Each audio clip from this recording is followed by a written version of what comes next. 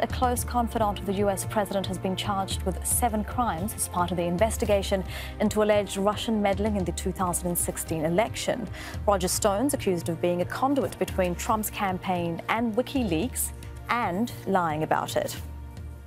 Well, let's get more on this. Morgan Pehme is the co-director and producer of the Netflix documentary Get Me, Roger Stone, which looks at Stone's long and controversial career, and he's joining us live from New York. Great to have you with us on Al Jazeera. You had a lot of access to Stone to make the movie.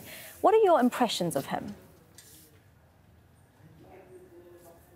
Well, Roger is a brilliant and an eccentric figure. He is one of the most influential people in shaping American politics over the last 4 decades. But he's also a bodybuilding, pot-smoking dandy swinger with a giant tattoo of Richard Nixon's face between his shoulder blades. So he is a singular individual by any definition. You say he's brilliant. In what way? Roger is one of the most accomplished dirty tricksters in American politics. One of the reasons we wanted to make a film about him is that there are many people who engage in unscrupulous tactics in politics around the world, but Roger is the rare figure who revels in his dirty tricks and his malevolence and his dastardly reputation.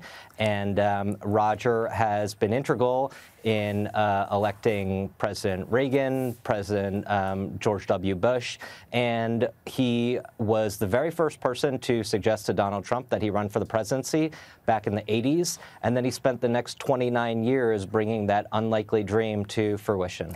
So how integral would you say he's been in the election of Donald Trump, and do you think he's reveling tonight as he faces these very serious charges and possible jail time like others who've been indicted in Mueller's investigation?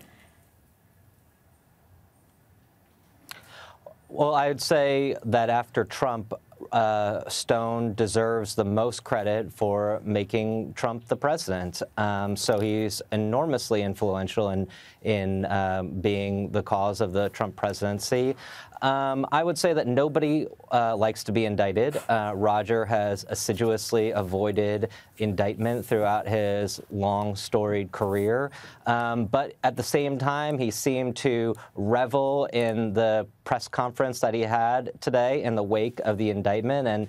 And he looked unflappable, even though I am sure that behind that brave face, there is certainly some concern about what may be the outcome of these charges. He has publicly said, you know, the only thing worse than being talked about is not being talked about. He's also said that he will not testify against Donald Trump. From what you know of him and the situation, do you think he'll stay true to that? I believe that he will. Roger has a very long and genuine friendship with the president.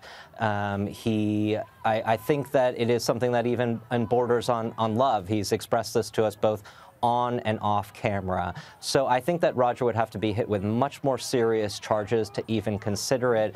And even then, given the closeness of his relationship to Trump, he has to be thinking in the back of his mind that he would be perhaps the best candidate we have seen to date for a presidential pardon, were he to be convicted. Mr. Pehme, it is really fascinating to get your insights on this. We do appreciate your time. That's Morgan Pehme live in New York. Thank you. Thank you, Elizabeth.